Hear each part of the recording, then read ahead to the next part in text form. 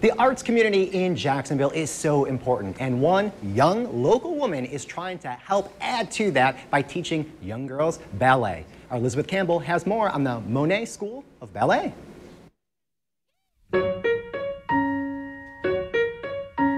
Well, I started dancing at the age of 3, and then I went on to art schools in elementary, middle, and then all the way up to high school. And then my senior year of high school, I got injured with a tibia stress fracture.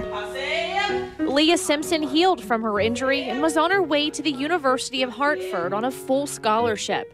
Sadly, she was injured again, so she came home unsure of what her next move was now the doctor said dancing wasn't an option.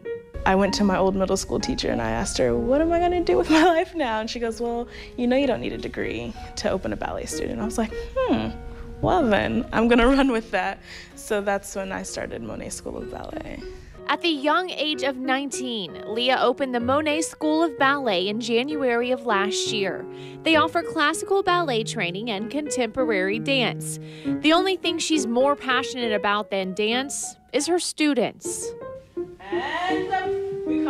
Sometimes teachers are a little too strict about certain things, and sometimes you need basically almost like a second mom to cater to them, and ballet is hard.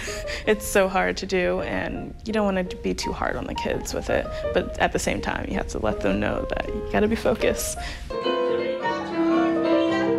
She says there's a lot of mental and physical stress that can come with ballet. Not only does Leah teach her students about dance, but also self-worth, something she learned to appreciate through personal experience. Well, when I used to dance, it was hard because most of the teachers were saying, you can't be a ballet dancer. Look the way, your muscles and the way you're shaped. You're not skinny and long legs, but they told me to do modern, and I'm like, that's not me. Ballet is me. So I decided I'm gonna focus on ballet. I'm gonna find a studio that loves me for me, and I was able to find that studio, which is Bag Studio Ballet.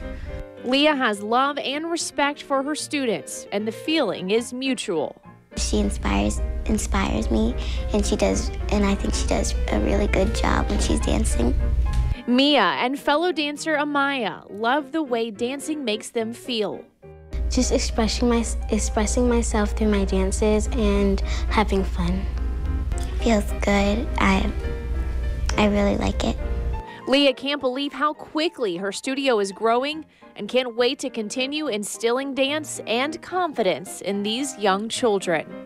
Just to be able to grow with them, guide them through the way, I think that's my main goal, and to just grow. Dance means life to me.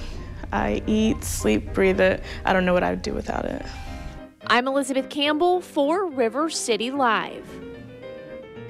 I'm inspired to do that. Beautiful, beautiful. You would fit right in. So 19, she started this up at only 19 years old. Yeah, she's 19 now. Not only is she running the ballet school, she's also enrolled right now in Jacksonville University. So she is a busy, talented girl. Yeah, absolutely. Now her students have their first recital tomorrow at La Villa School of the Arts. She says they are so excited. And if you want to sign up your child or look into more of what they offer, you can find that on their website. We've provided a link to that on our website, rivercitylivetv.com.